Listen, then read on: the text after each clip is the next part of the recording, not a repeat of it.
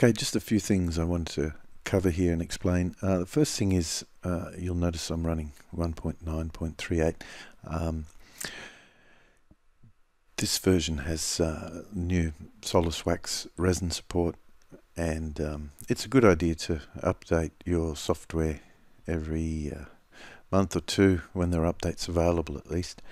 So the first thing is just come to the edit menu, and under the preferences, just make sure, firstly make sure that you're running the right projector. So you can select different projectors from the settings in here. Most customers are running the VivTech 1186 series projector.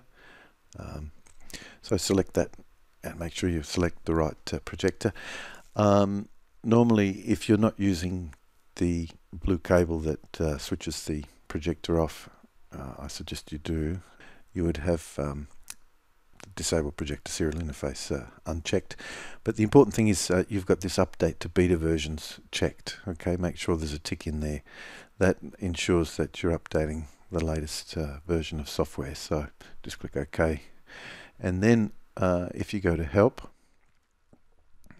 normally you'll see an option down here that says Update Available, and you can click on that and it will go and open up your browser and download the most recent version of Solus Contour software.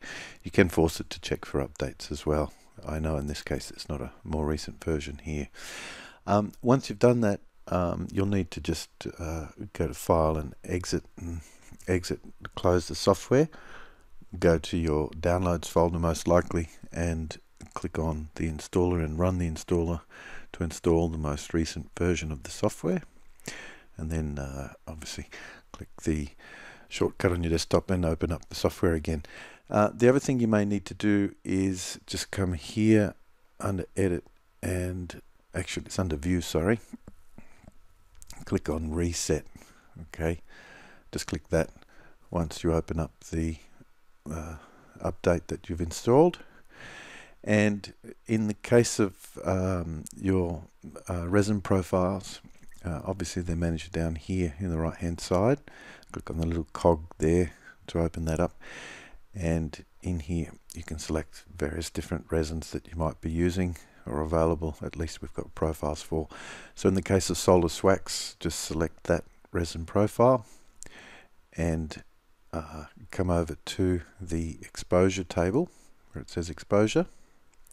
Just click there to open that up, and this is where you'll enter the settings for the resolution that you're printing at. So if you're running at 25 microns, that's the build area size here.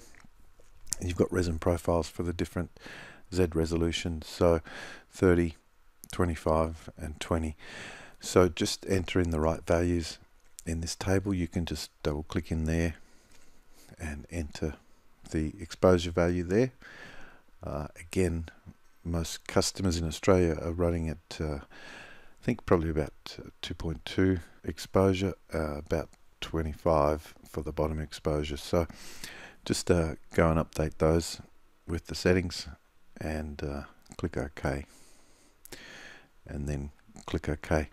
So in this version your resin profile will display in the color of the resin. So if you were to choose a different resin profile here, let's say B9 Emerald, click OK, you'll see your models will change to that resin color. Okay, I'll just change that back to the SolusWax again.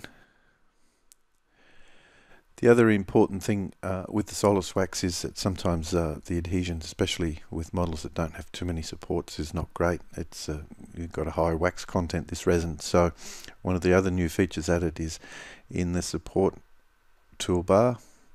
If you come to manual supports, you'll see there's an option here to place a lattice. If you click on that, it'll create a thin lattice. It's about 0.5 mil thick, and it just ensures good adhesion on the print head. So it will stop your models from falling off during the print and ensure that there's good adhesion there. So with the SolusWax resin, we do recommend that you have that lattice support in place. So that's it. Basically you can then run the print wizard and run some prints.